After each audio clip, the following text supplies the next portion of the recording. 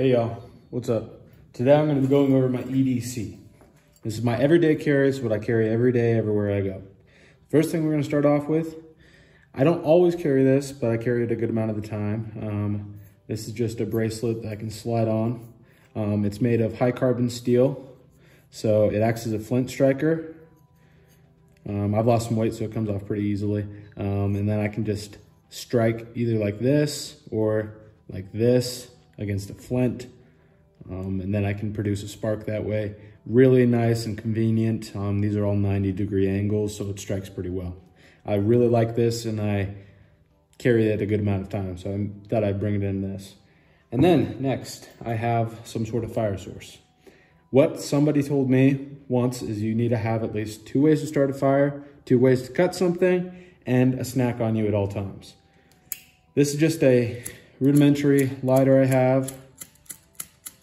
I need to fill it up with lighter fluid, but it does work. And I like this because it's inconspicuous, shows my pride of the Army. It usually is a pretty quick flame. I don't have to mess around with a ferro rod or anything. So this is a nice little thing to keep around. Next, I wear this watch. This is a cheap $20 infantry watch. And I also put a compass on there. I like this because it's very durable. I don't have to worry about this breaking or anything. And also it's very cheap. So even if it does break, it's cost me 20 bucks, I don't care.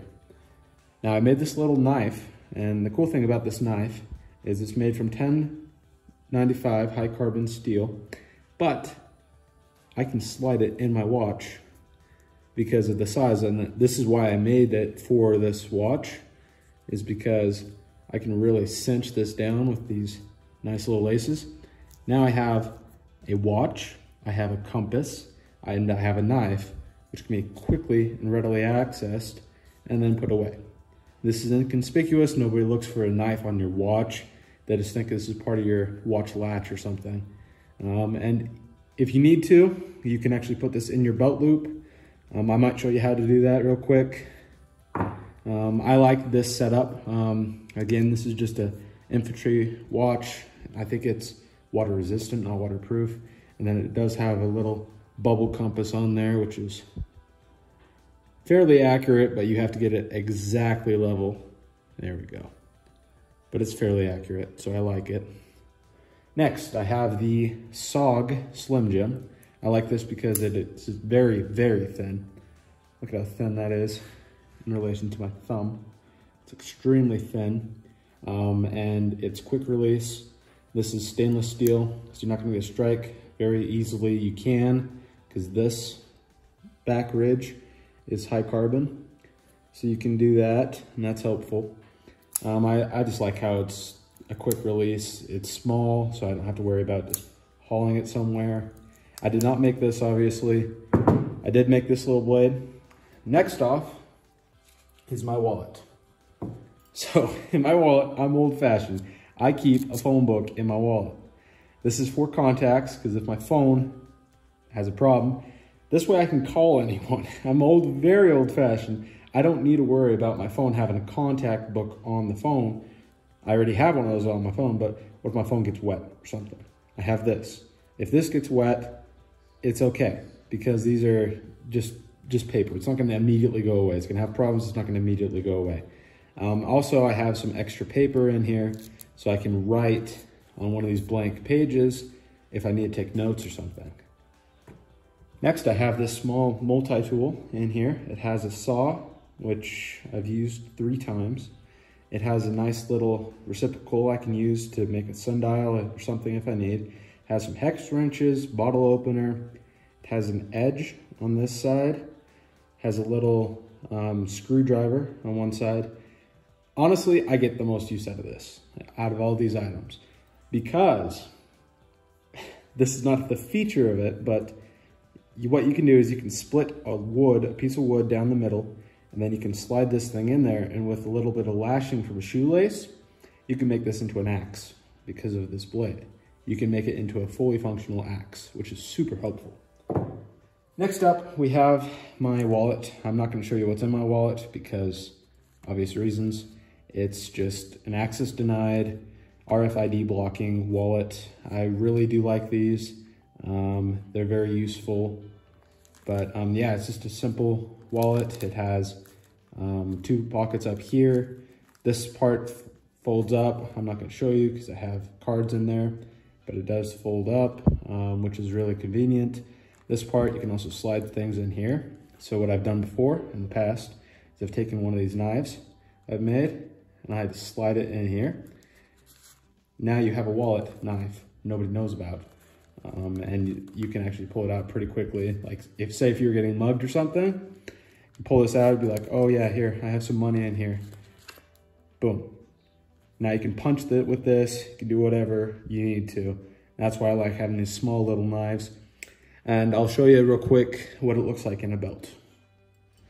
Next, just a few more items I like to have around.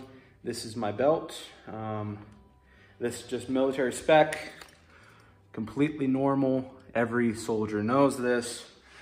In the coyote color, it has a classic horrible belt strap. I wear this because it's inconspicuous, it's tactical. I can put a gun, I can put a knife, I can put whatever I need on this. It's really convenient. All right, so here's what it looks like with the belt on. Now, my knife, what I can do is I can just slide it right in between the buckle, just like this. And now, it doesn't look any different, but I have a blade here. So I just go like this, pull it out, boom, I have a blade. I can use this for sear, I can use this to get away from anything, and it's inconspicuous. This will pass most metal detectors because they're gonna have you take your belt off anyways. And this actually can attach to the buckle with a little bit of a variation. Don't take this on any planes or anything. That's not what I'm saying. This is just for emergencies. This is a convenient thing to have. If you need to break a lashing, if you need to cut yourself out of something, this is a nice, convenient thing to use. It also can be modified into a fighting tool. It's about 1 inch, but it's still gonna chew something up and they're not gonna have a happy day. This thing is very convenient, very discreet, and I love this on my EDC. And now, next up, I have one of these. That's how good I am at magic. So this is a bandana made from a very durable material, very, very strong. I sewed this myself. I know all your stitchers are like, oh, he did it so bad. Well, it works for me. That's the important part. So I usually wear this. I can make this into a mask if I need to. I can filter water with this. I can do so many things with this. I'll put a video out soon of what you can do with one piece of fabric in a survival situation. So usually I wear this, or I wear one of these. This is just a tubular mask. I don't wear it for the mask purpose. I don't believe in that garbage. Thank you, YouTube, for demonetizing me right there.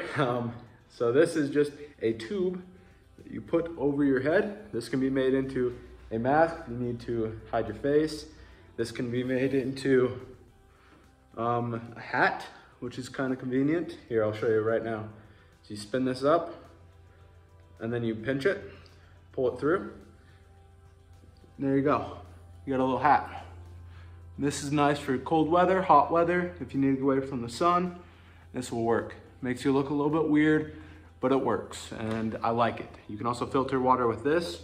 So usually I'll wear something of this cord around my neck when I'm going somewhere, just so I always have an extra piece of fabric, because with this, you can make it into a sling if you needed to. You can tear this apart, filter water again. You can make this into a cravat.